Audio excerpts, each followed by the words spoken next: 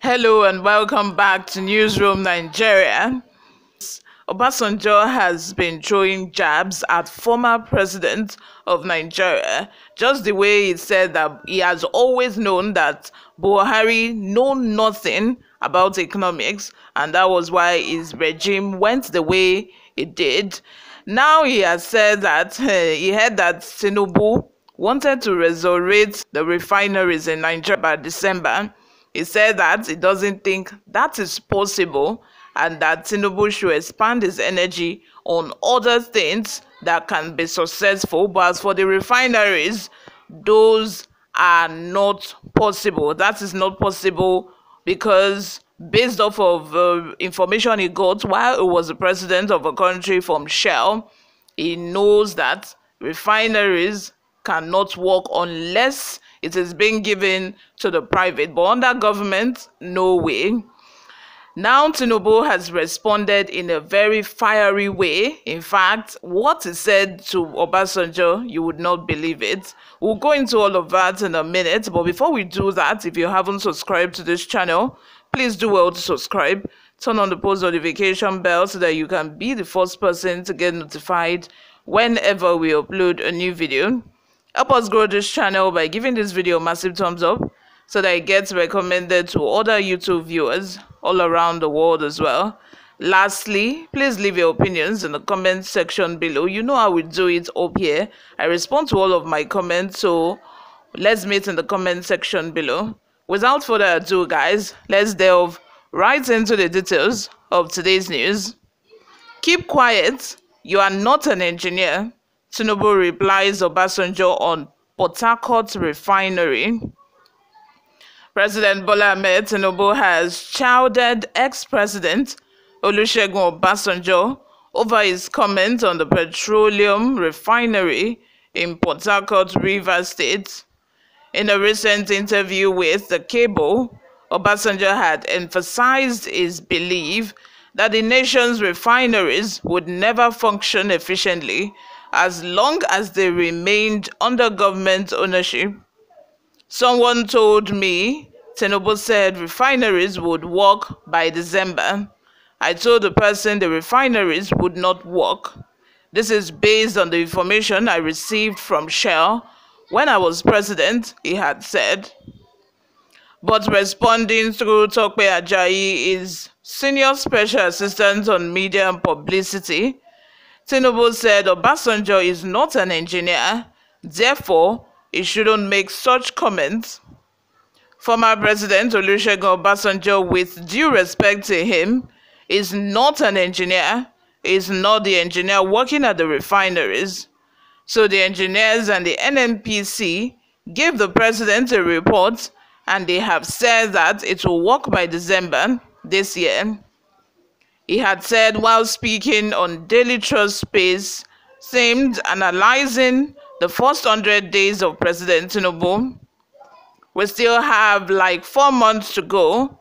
I would say that with all due respect to the former president, who is an elder statesman and our father, that what he said is his personal opinion and view. I would rather rely on the judgment of the engineers who are working at the refinery, so I think we should wait until December.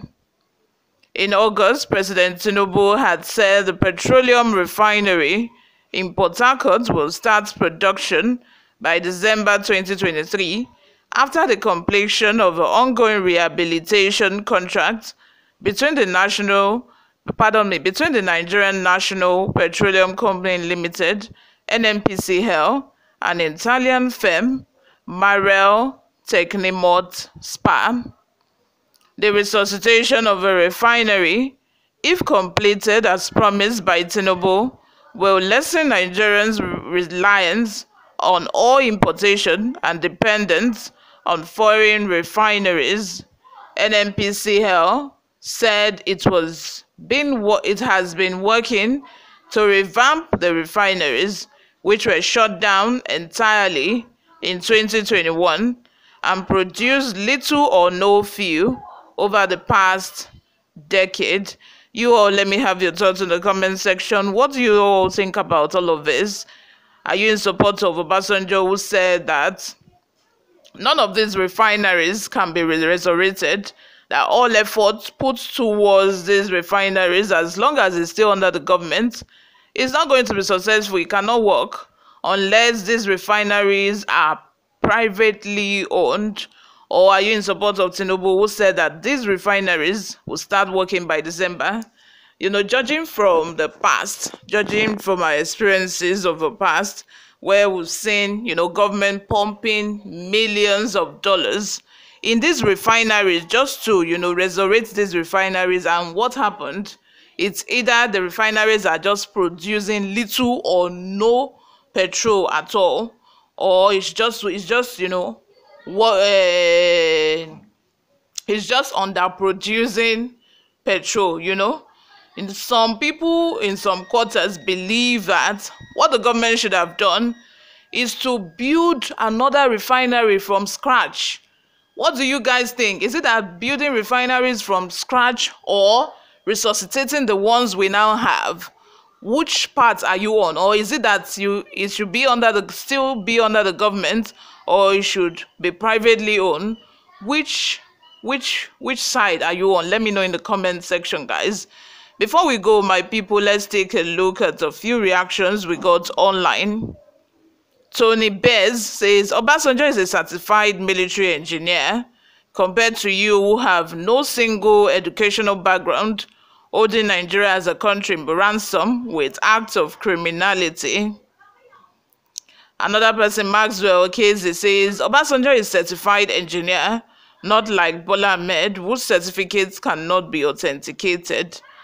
Lastly, another person says, don't forget Obasanjo is an engineer, former head of state, former president. He has seen it all. You are just 100 days in office and you want to compare with someone that has been there for 11 years. I'm very sure that, the information Obasanjo got from Shell, might have given him some certain insights into why these refineries cannot be resurrected, and and the reason why these refineries have been failing over the years. Considering the fact that in the past, like I said, the government has spent a lot of money in resurrecting these refineries, and they've